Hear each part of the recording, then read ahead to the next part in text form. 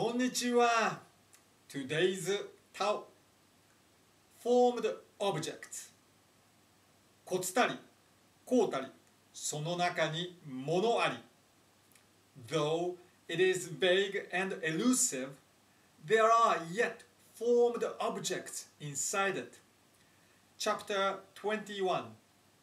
Here you are.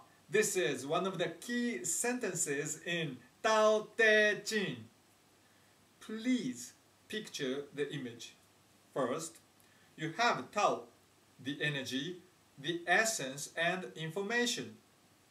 Second, you have formed objects inside Tao, the energy information. This second part includes your own self and the rest of the world. In other words, you and non-you. In Tao and Zen, the radio receiver, you, and the sounds it creates, non-you, belonged to the same sphere, which is your hologram. Dogen taught it to us clearly. Kitaro Nishida repeated it with modern terminology.